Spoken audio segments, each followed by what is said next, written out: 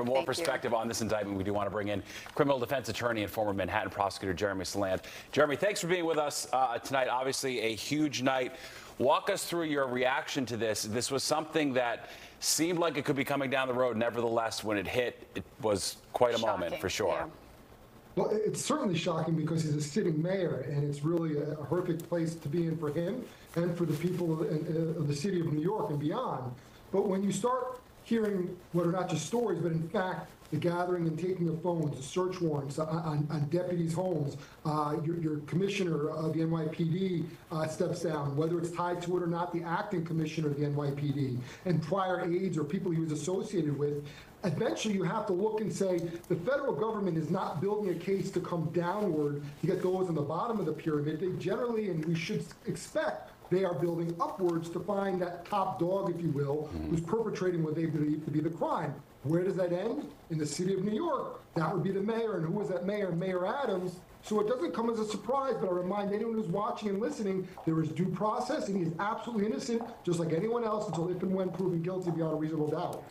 Right, and as you just said, I mean, top dog, mayor of New York City, this great city. I mean, talk to us, walk us through how they had to have their ducks in a row in order to bring forth this indictment, just how detailed they had to be to make this kind of indictment.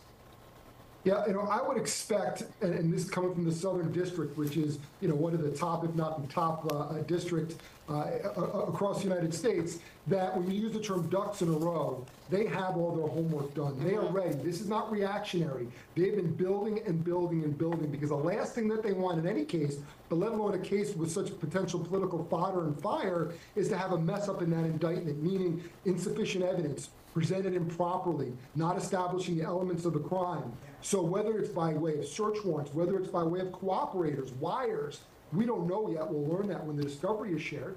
But they certainly have this case tied up. But again, I'm going to keep on saying it because it's so important. He is innocent until proven guilty beyond a reasonable doubt. But it's certainly, they are ready to go, they meaning the federal government. What do you make of his defense so far? I mean, he put out a statement and he's basically saying he's being targeted for standing up for New Yorkers. What do you make of that? I don't like those defenses. I think as a defense attorney, I can understand why you would say that. It's not about me. It's about the bad guys targeting and coming after me. And what am I doing? I'm protecting you, the people of the city of New York. We've heard this before. It's the Trumpian line of defense, too. And I think whether you're a Democrat or Republican, whether you're Donald Trump or Mayor Adams, it does no service to the state of New York, to the people of the United States, to the meaning of government and law and order, if you constantly attack prosecutors for having some agenda. If they wanted to have an agenda, they could have, theoretically, although you wouldn't see it happen, said, hey, Mayor Adams, step down and we won't prosecute you.